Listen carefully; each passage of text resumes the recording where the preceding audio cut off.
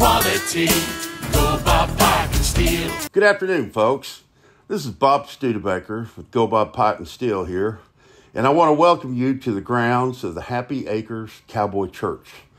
Happy Acres is a Christian ministry led by Dr. Mike McGee.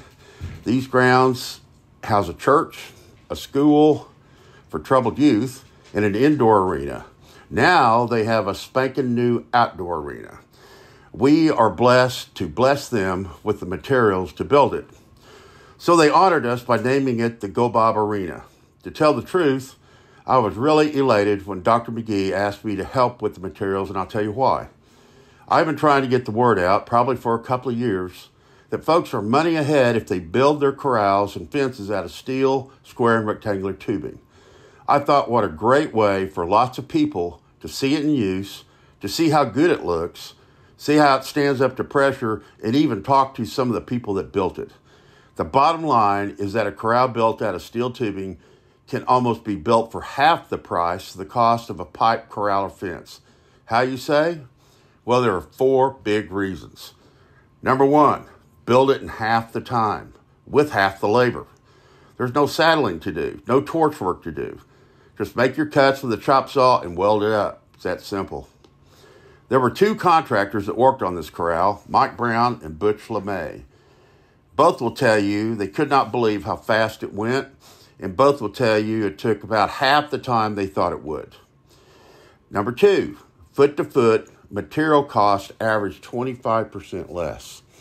For example, if you were to compare new 2 3/8 Schedule 40 pipe to new 1.5" by 2.5" by 3/16 rectangular tubing, it would weigh about 16% more, but it would cost 39% less.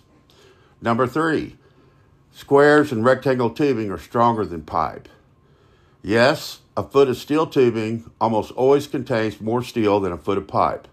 The square and rectangle shape makes it stiffer, harder to bend, and increases the yield strength by an average of 25%.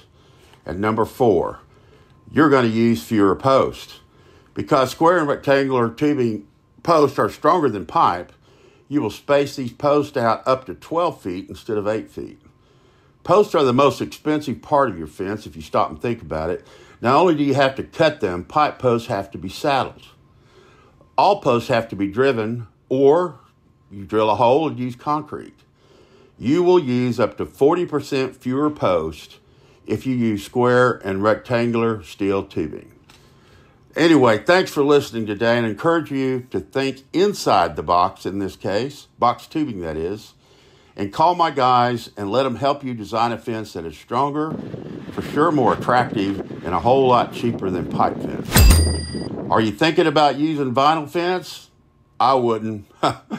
But if you don't want to hot wire to keep the livestock in, or you don't want to worry about grass fires, let my guys show you how to get that look for less money, and my fence will last forever. They can even tell you how to build your own continuous fence that is stronger, better looking, and costs less too. Don't put it off. Call us today. And I appreciate your time, and I appreciate your business. Thank you. GoBob, you go quality. GoBob Pipe and Steel. GoBob.